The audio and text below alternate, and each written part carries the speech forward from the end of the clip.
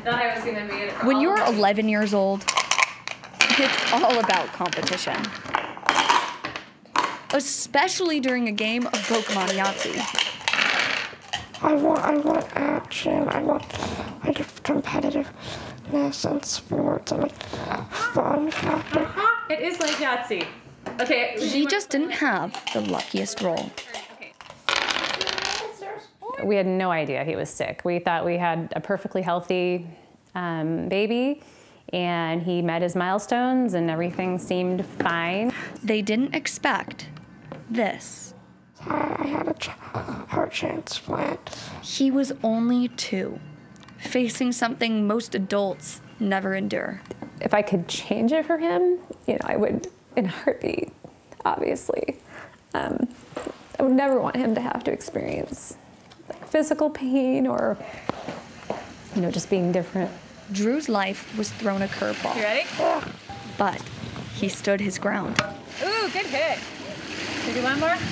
I started to search for an adaptive baseball league, and they found the Miracle League of Arizona, and it was a perfect fit. It's not just a baseball program. It's a cornerstone. And at the same time, the Make-A-Wish Foundation made Drew an offer he couldn't resist. And I asked him, and he thought about it, and I think it was like the next day he was like, "Oh, I know exactly, Mom. I know the perfect wish."